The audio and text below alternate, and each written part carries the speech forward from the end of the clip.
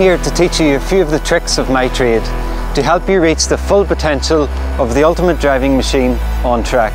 You're about to learn where to brake, when to turn and how soon to accelerate.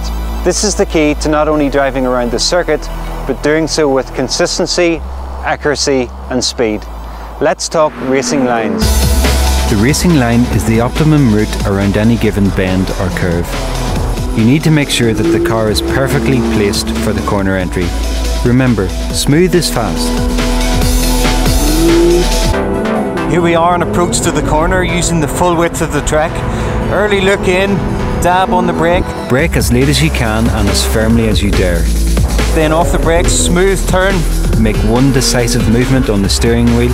Clip the apex on the inside, then back on the throttle and use all the road on the exit.